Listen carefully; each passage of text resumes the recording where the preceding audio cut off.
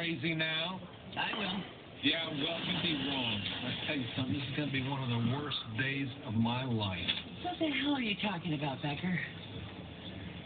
All right, Reg, imagine a big rubber band. Oh, the rubber band thing. What did you hear when I cracked this in? Jake, you have a customer. Hang on, I'll be right there. Jake, there's no one there. John, why don't you just stick your leg out and trip me? This seems so much more artful. Anyway, see, with every so-called lucky thing, the rubber band gets stretched a little bit more. See, no traffic, good parking space, my wallet was returned, my worst patient left town, the best experience in the post office I've ever had, that anyone's ever had, and then, whack!